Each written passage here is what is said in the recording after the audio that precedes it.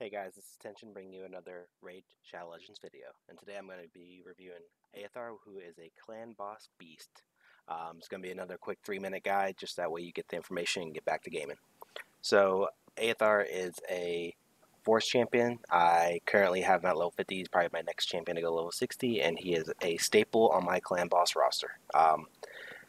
As always with clan boss rosters, I usually run lifesteal and whatever their primary stat needs to be set. So for him, it's speed. So I have a lifesteal set and speed set on him.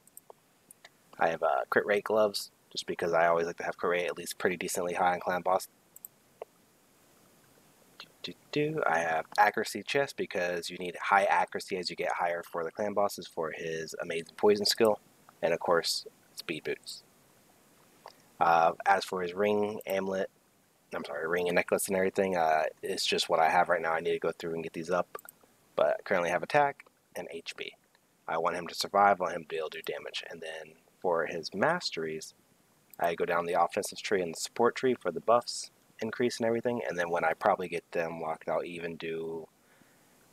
probably do War Masters, just because he does only, on auto, I'll only be using his A1 and his A2. No, and his manual. But we'll see how when I get there. Why is he so good for clan boss? His A2 ability. Attacks 4 times at random when there's only one enemy that focuses on him, and each time is a 5% poisoned. This depends on his accuracy, but if you have a high accuracy, you're looking at applying a 4 poison debuff to the clan boss every 3 turns once he's maxed out. I need one more book for that. This is probably one of the best poison applying champions in the game. 4 times that is solely based on accuracy is hard to come by. So that's why he is pretty much a clan boss only champion. He can be used for other things as well, but wouldn't really recommend it. But rule of thumb is for accuracy, it's about 50 per boss. So if you are on normal, you want to make sure you have at least 150 accuracy. That usually means that you'll hit the skills 90+% of the time, and that's usually what you want to go for effective damage. Just to show you real fast.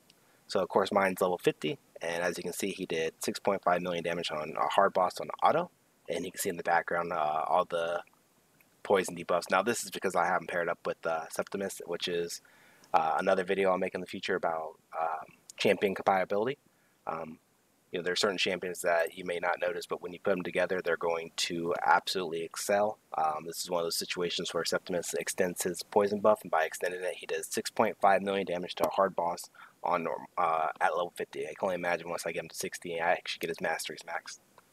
So as always, guys, I hope you liked the video. I'm going to keep on making these 3-minute short videos for champion guides. If you have any questions, comment below. And until next time.